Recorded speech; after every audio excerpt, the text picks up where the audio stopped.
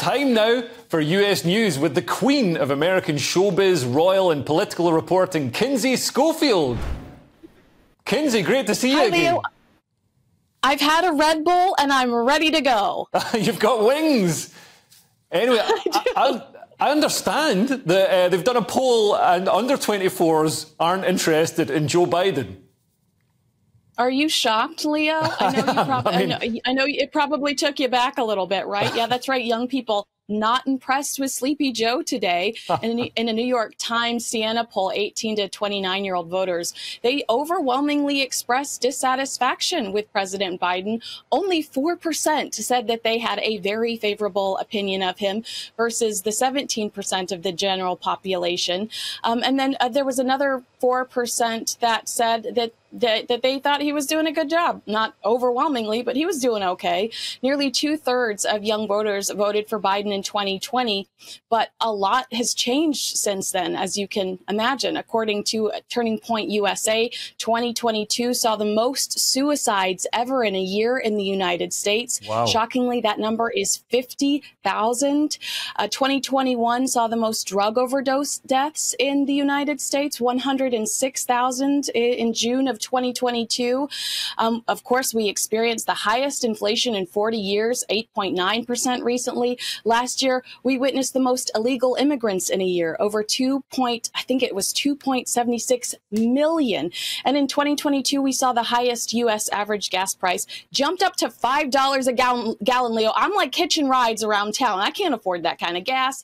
And then this year, we've managed to achieve the most consumer credit card debt on record, 1 trillion with a T. So young people are looking at each other going, I want out. How do I escape this? Well, it's interesting because, I mean, Joe Biden is, on the face of it, a lot of his policies are super woke. He's got, you know, a transgender health minister. He's openly hired on diversity tick box schemes. He's just openly said, you know, we're definitely going to get a black woman for this, which you'd think would play well with young people who are you know, into that kind of stuff, and a lot more than Trump. Don't forget, he was going to forgive everybody's student loan debt. I mean, that's really what he ran on in 2020. Remember, like everybody gets to just say goodbye to all of their debt, open up more credit cards, go buy that BMW.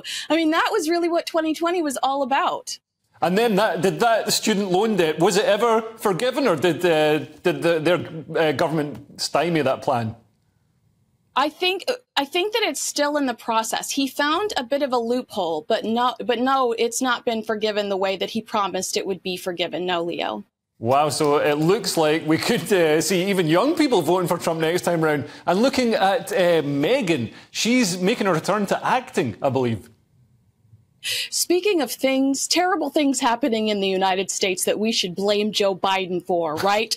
According to Life and Style magazine, Meghan Markle thinks there's an Oscar in her future, Leo. And I'm actually talking about the statue. I'm not talking about the Sesame Street character, which is far more realistic here in the state of California because our trash cans do talk to us. Thanks to Gavin Newsom's homeless plague. We get what we vote for here in California, guys. But according to a source, Suits is such a hit. These reruns you're seeing on Netflix, and they're like forcing it down your throat right now, that Meghan's been told that there's a demand from her for fans and she should act again. They say she's excited. She really wants to sink her teeth into a dramatic film role, and she thinks an Oscar would be in her future. The magazine claims Meghan is being flooded with offers, and I'm sure her part in 90210 has nothing to do with that. They also say that she's talking to some big producers and directors about projects. But I would say I'm a little hesitant about this particular report because at the time of signing with William Morris Endeavor, they said that she had no desire to return to acting. So we'll see. Maybe somebody should cast her as the president so that all of these wild royal rumors can like collide.